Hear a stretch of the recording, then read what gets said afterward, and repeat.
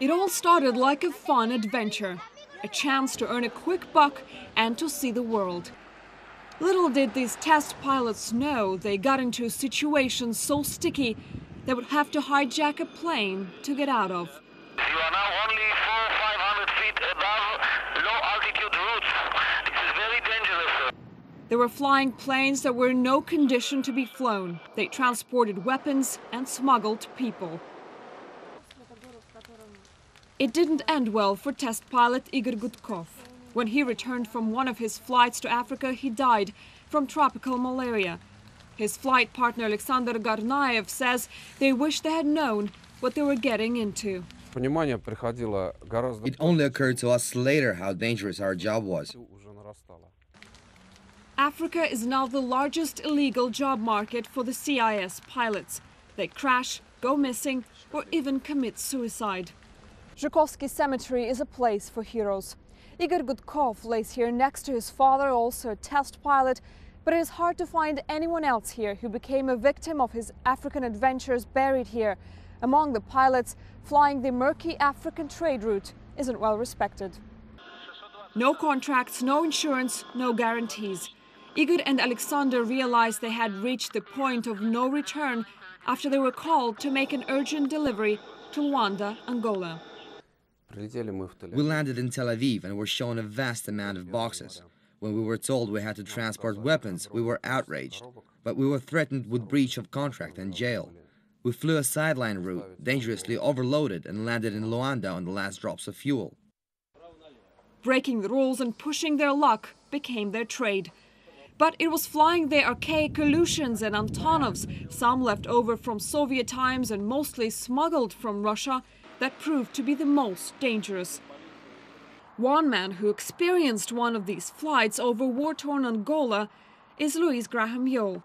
We knew that these weren't official pilots. We were told they were Ukrainian. The plane we were flying in was a very old Antonov. The first time the other journalists and I saw it, we got a bit of a shock. It was covered with burn marks. The tires were almost completely bald to the extent that you thought they'd burst at any moment, especially on landing. And also we were landing on very small landing strips in the middle of the African bush. Lack of maintenance of these planes is the #1 cause of catastrophes like this. A cargo plane crashed 2 weeks ago in the Democratic Republic of Congo, killing all on board, including 5 Russian and Ukrainian pilots. Close to 200 pilots from the CIS now legally work under contracts in Congo alone. And that is just the tip of the iceberg, and most of them get cash in hand. Our authorities have no control over the pilots working there. They're on their own, accepting the contracts and benefits or the lack of them. We're aware of the grey schemes going on in Africa, but some pilots are willing to take the risk. Pilots from the Soviet Union flooded foreign airlines in the early 90s as the USSR and its Air Force fell apart. Jobless, many of them considered themselves lucky if they managed to get an African gig. But quitting a job like this isn't easy. Alexander and his crew reported their flight manager to the police and hijacked their plane across the globe, Johannesburg, Moscow. Alexander wouldn't talk much about his stories in Africa. He still has many friends and former partners locked in their tiny cabins, some flying for money, some at a gunpoint. And most think there is no way out. The pilots are romantics. Everyone thinks it won't happen to me. It's hard to see the news on TV about our planes and our crews crashing in Africa. I want to tell them to come back.